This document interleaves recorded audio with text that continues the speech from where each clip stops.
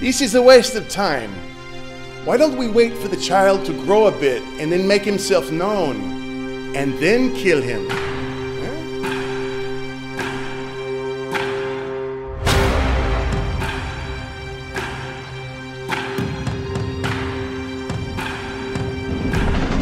The Israelites, a kingdom of priests, suffers violence. He wants to kill a baby? But how did he even know the child was born? War. Hereby decree that every boy born in Bethlehem, Blood.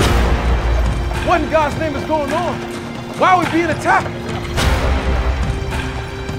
The child of prophecy is born, and the nightmare begins. I don't understand.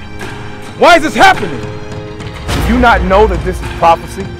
Remember what the prophet Jeremiah said.